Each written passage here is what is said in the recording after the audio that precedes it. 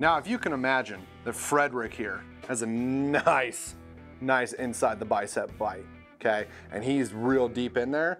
All you gotta do, pop that open, get it in the edge, back of the throat, and it engages that gag reflex, and you can very easily lift the dog off, and boom, you're done with the bite. There's no conflict, it makes it simple, dog comes off easy, makes your outs a lot better.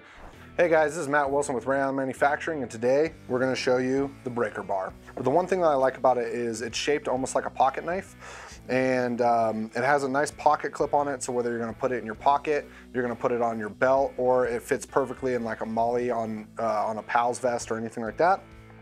It has a nice wing for a quick opening, and it stays open. It's nice and rigid. It closes just like a knife with the inner locking mechanism, and then it goes right back down to what you want. You can also flick it open for quick access also. The Breaker Bar is really unique because it has a wide paddle at the end that engages the dog's reflex when you're trying to lift them off a bite.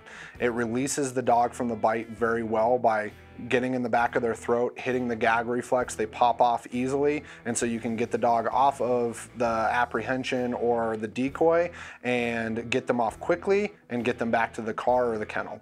It is an absolute amazing tool for any canine officer, any handler that's doing bite work that wants to get their dog off quickly without having to, overdo commands, use an e-collar, that kind of thing.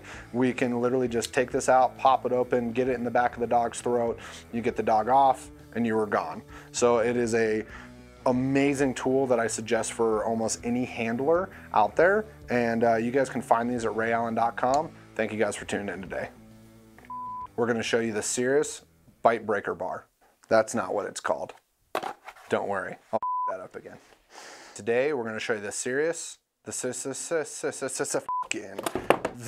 whatever that is. For you, Chris, look me in the eyes. Look me in the eyes. So if you can imagine, what's his name? Frankie? Frederick, that's his name. Now I remember, okay.